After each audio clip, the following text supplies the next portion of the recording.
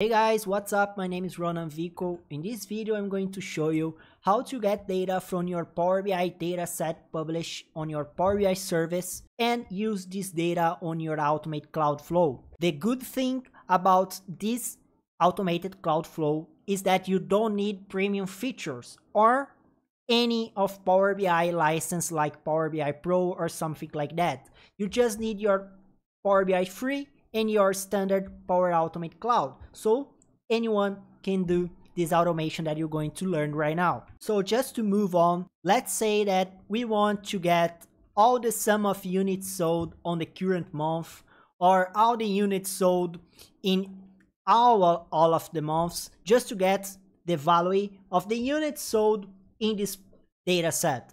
It's an example so you can understand, learn, and do it on your own data set. Here on the Power Automate Cloud Flow, you can create an instant cloud flow to run every time you need it, or a scheduled cloud flow every day at 9 a.m. send an email with this data. But you can also use the automated cloud flow and use the trigger when a Power BI dataset is refreshed. It's an option here, okay? So you choose the right choice for you. I'm going to use here the instant cloud flow, but the trigger, you can choose any trigger that you think that is better for you. I'm going to use the manual just to make it faster here to test it. So manual. And after that, we're going to insert here the next step that's going to be Power BI. And we have exactly the run a query against the data set. And if you check here, we don't have the preview. That means that is a step that you can use in production. Is working perfectly, so you can use without any problems. Other thing that you can see here is that is the Power BI connector. It's a free, a standard connector. It's not a premium connector, so you can use it without any other license needed. Okay, let's click here in run a query against a data set. Is that we're going to use. I'm going to select my connection here, and now I'm going to tell this connector which workspace is my Power BI report. So I have just one here, so it's my workspace, and you can check again that I don't have premium workspace or Power BI Pro. It's a normal Power BI free that you can use your report. So I'm going to use my workspace, and I'm going to select my data set. My data set here is testing data. So it's this data set right here, where my report is using the data set. So let's select testing data, and here it's the magic. Okay, here's the magic. We need to insert a query text. What query text we're going to insert here? This query is made with DAX. So we need to know DAX and create this query line by line, write the code and insert here? No. We can go to the Power BI desktop, and what I recommend you to do is to create an object table with the data that you want. So for example, I'm going to insert a table here, and let's say that I want to get all the units sold from October, for example, okay? So I want to get all the sum of units sold from October. So what I can do, I create a table object, insert the units sold, the sum of units sold, and I'm going to insert a filter here with the month name saying that I just want October. So what is going on here in this object table is a sum, the DAX of the sum of units sold, and the DAX filtering the month name October. We are not seeing this DAX, but we can see this DAX with an option here. You can select View tab, click on Performance Analyzer, and here we can start recording. After that, I'm going to refresh visuals. When I click refresh, we can see here our table that we created. If you have a lot of objects, just to let you know, you can click on selection and check what object exactly I'm dealing with. I'm dealing with this object called table. Here on table, when I open up, I have the DAX query, and I can copy the query. Yeah, so I can copy this query, or I can run in DAX query view. That is something new on Power BI, that you can test your DAX, right? So let's click here just to see. When I click here, let's check this DAX. He's using the October as filter on month name, and he's doing the calculate sum for me. Even if I don't know DAX and I don't know how to create this calculation query right here, I can use the object to do it for me, like I did, right? So you can do an object, insert on a table, insert your filters, and if you need it dynamically, for example, you need to change October, because when I run it next month, I want to change the October to other month. I can change on the DAX query. So let's say month number is going to be easier to filter when I need it dynamically. It's a number, month number 1, 2, 3, right? So let's change the filter here. Instead of the month name, I'm going to use the month number. And I'm going to use is the month October. Let's check again the DAX filter. Let's clear here and refresh visuals. Now I'm going to click table and again running DAX query view.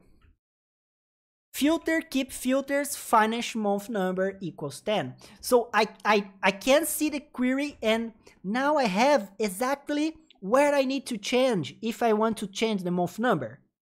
Did you get it? So let's copy that, or you can copy directly from here. It's the same DAX, okay? Copy query, do the same copy, okay? And let's go back to our automated flow. On our query text, I'm going to insert that here. And what I was trying to say to you, it's that now I know this 10 is my month number. So every month that I run this flow, for example, I want to see the exactly month that I am right now. So I can change that for an expression. I can insert expression here to get the UTC now, for example. And format date time. I want to get the month number, right? So I can insert month. And I can insert int here to make it an integer number. When I run this query, what's going to happen here? It's that is going to filter the exactly month that I'm running. So let's check if it is working. Right now that I'm recording this video is February, so it's the month number 2, okay? Let's click here in save and run just to check what's going to be the response. I'm going to click test here, manually, test, and continue. Run flow, done. So the step runs perfectly, and I have here results, table, and rows. And the sum units sold is exactly here. So check it out. I can have multiple table rows because, like I said, I created this table object to make it easier, but I can have more columns and more rows, right? I'm doing an example with just one column and one row, okay? That's why I have just the sum of units sold. Now, to access that, I think that you know how to do it, right? You need to access results, table, and rows, and filter the sum units sold. So let's do it here. And in a compose, for example, just to see the data, I'm going to go dynamically here, query result row. In this row, is doing a for each because we saw that can have multiple rows, right? So I can get the first row instead of that. Let's move back the compose here. let's go to the expression and use the first table rows. Let's add that and test it again. We can see here that is an array with each property is the calculation of the row. So for example, some units sold, it's a property in this first object. So I can get this first object, right, and the sum units. So let's change this expression to the first object or the first row and insert here the sum units sold like it was on the object that we saw sooner. Okay, so basically I'm just accessing the properties. All of that I show you is not something new. I'm just dealing with the JSON that is a response from the connector, right? So let's save and test it again, and I can get this data and send on an email, for example.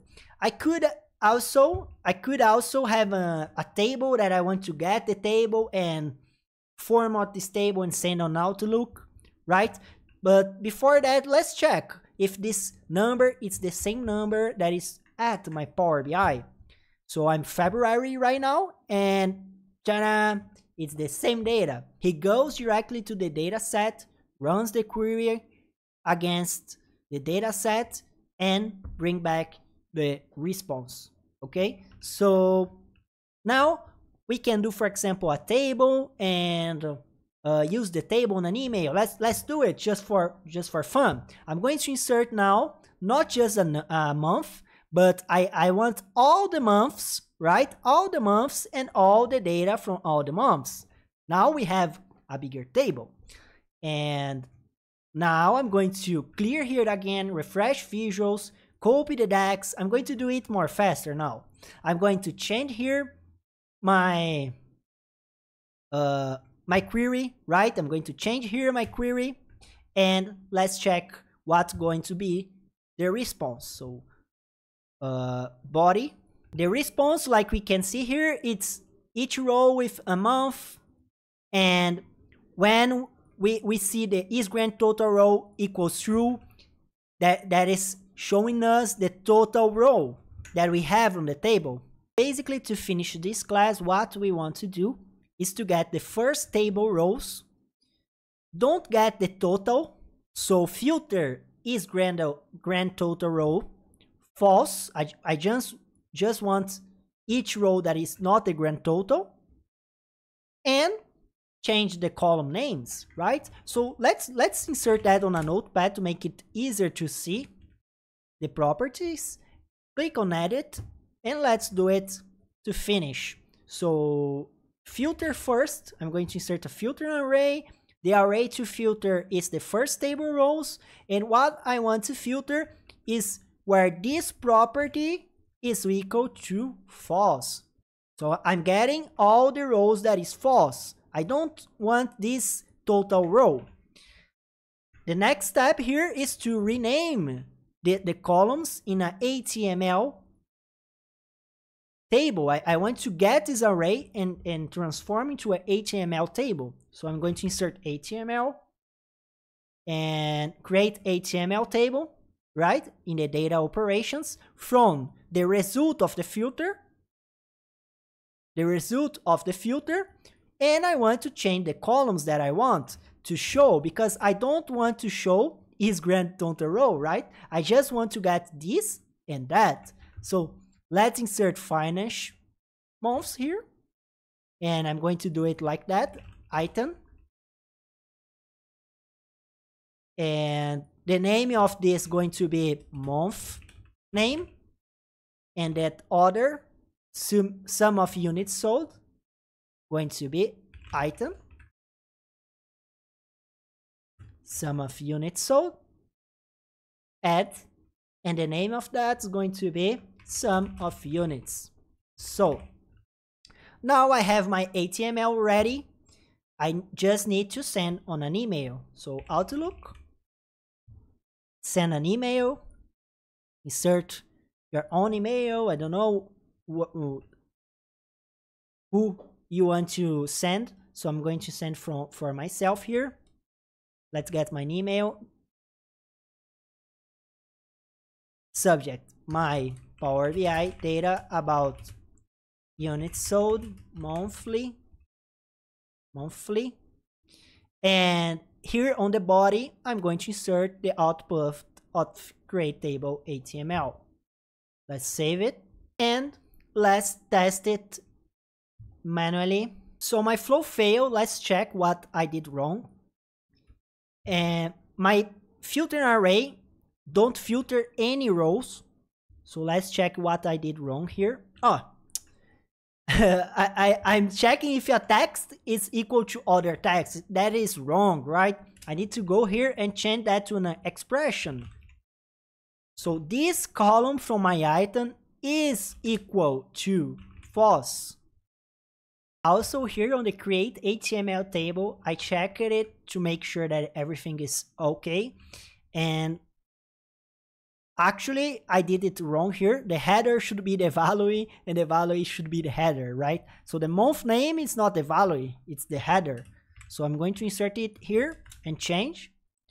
I'm going to cut, paste here, cut and paste here. Now it's everything the right way.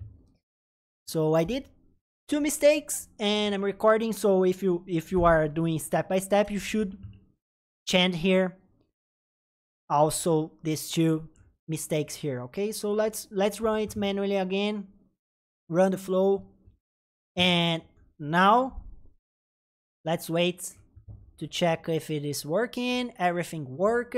If I go here to my email, ta-da, month name and sum of units sold. I can format this HTML table. I can do a lot of other stuff. I can be more creative here, but I'm going to end this video right now and hope that you like it and you watch this video to the end and learn something new with me.